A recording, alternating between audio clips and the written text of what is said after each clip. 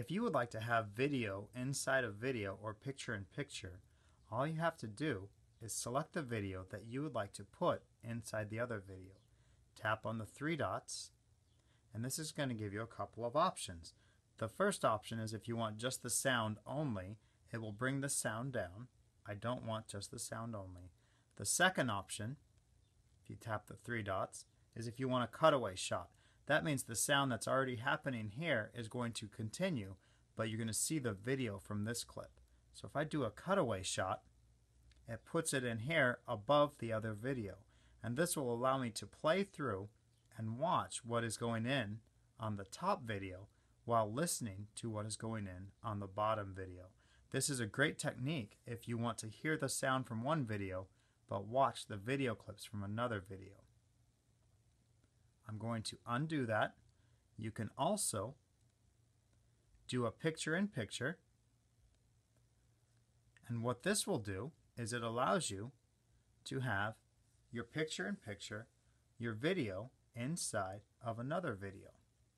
The third option, let me undo that, if you tap on the dots again, is you can have side by side.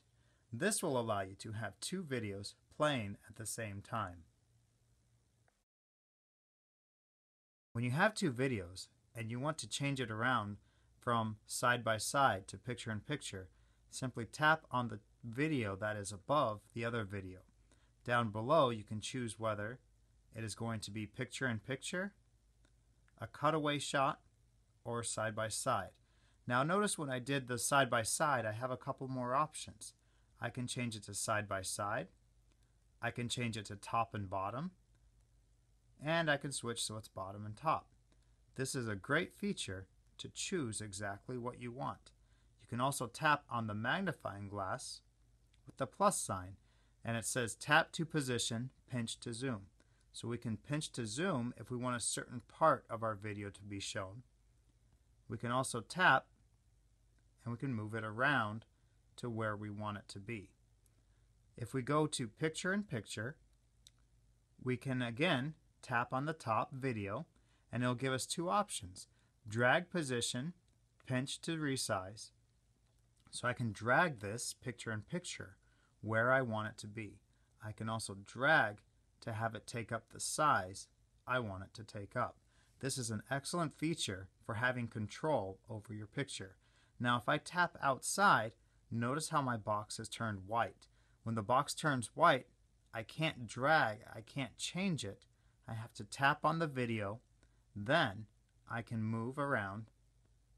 When it turns yellow, I can change the position, I can change the size, and I can even zoom in on the video of the picture-in-picture. And this will allow you to have advanced features of having a picture-in-picture where you want it on your video.